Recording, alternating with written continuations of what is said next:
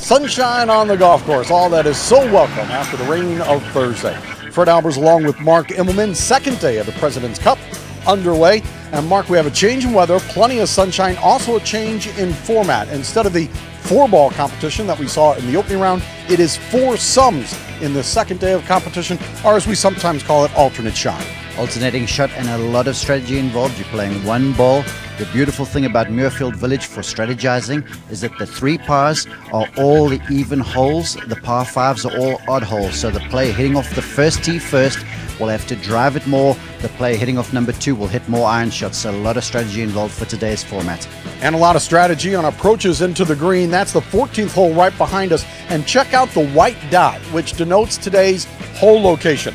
31 paces on, just 3 off the right-hand side. This hole, well, I don't think anyone's going to try to drive it today. Devilish hole location. A few guys tried to hit driver yesterday. Nobody made eagle though. There were a few guys that converted for birdie, but with this back hole location, you'll put a premium on a really good wedge approach shot. We are looking forward to a great day of golf. Hope you join us on PGA Tour Radio SiriusXM, also being broadcast on PGATour.com. We're on the air all the way up until 6 o'clock Eastern Time.